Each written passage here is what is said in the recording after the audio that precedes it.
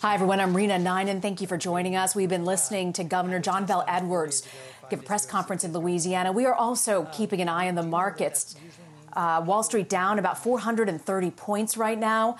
To discuss where the financial markets are going, I want to bring in Melissa Armo, who is the CEO and founder of Stock Swoosh.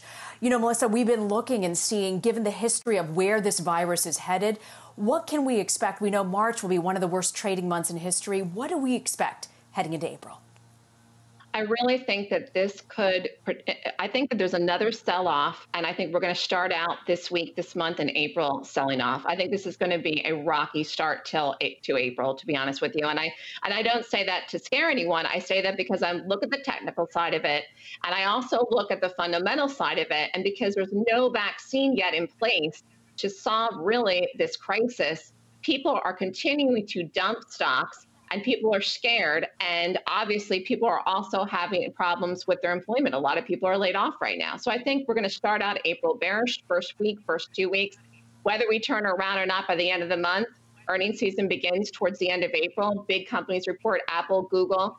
That may help the market. But right now, I think we're going to start out April very bearish.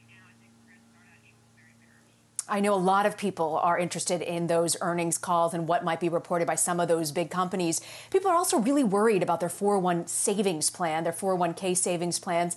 Is there anything they can do to temper their anxiety? I think you have to look at your situation. Do you need that money that you have in your retirement right now in 2020? And obviously, that time horizon varies from person to person depending on your age. If you're nearing retirement or if you're currently in retirement, but if you've got 5, 10, 15 years off from retirement or more, then I say stay the course and let this ride out. The market, I believe, will at some point come back. So the positive takeaway from this is that there's going to be huge opportunity to buy back into stocks in the market at much lower prices than we're at right now at some point in the future. Once the momentum comes back into the upside, once this problem is resolved, eventually we are going to find a vaccine. Companies out there, Johnson & Johnson was working on one right now. That stock had a pop yesterday, but right now, there isn't one. People are not working. They're scared to go out. People are dying. This is very, very serious. So it's becoming an economic problem, but really it's a health problem now that it's becoming an economic problem. So the bright side is that the future, we can reinvest into stocks in the market at lower prices and get a nice rally. But right now, if you need the money for 2020, if you're in retirement, you've got some hard choices to make because you may want to take some of your profits off. Melissa, you know, the unemployment rate is poised to skyrocket as a result of this pandemic. How at all do you think this might affect the markets going forward? Well, that's what I'm saying. This week is a big week for the market because we have the unemployment data coming out at the end of the week. Claims on Thursday, and then the new unemployment rate on Friday. Last week, we saw a huge number, which was expected. 3.3 million claims have been put in, but I don't think that's going to be all the claims. I think that number could possibly be more than anticipated going forward. I don't think everyone filed for unemployment last week that's going to. And so you also have now the extension of the stay-at-home order to the end of April. So companies are laying off more people. You saw Macy's, Bloomingdale's came out. They're furloughing 130,000 employees. That stock is down. It's worth $5 and some change a share. Kohl's is doing a similar thing. Bloomingdale's, again, which is owned by Macy's. So you have a lot of these retailers that are being hit hard, and they have no choice but to lay off their employees. So all of those people are going to be filing for unemployment. So that is, again, why I think we're going to have a very rocky start to April.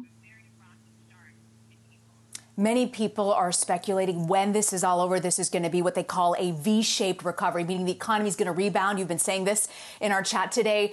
I know no one has a crystal ball, but what's your sense of the economic future? I know it's going to be hard for so many people in the coming months, but as we go further beyond the summer, what do you see as the economic future at this moment? I have to disagree with what a lot of people are saying about the V-shaped recovery. In December of 2018, we had that big sell-off, and then it was like this. That's what it looked like. We had this hard sell-off and the big bounce back.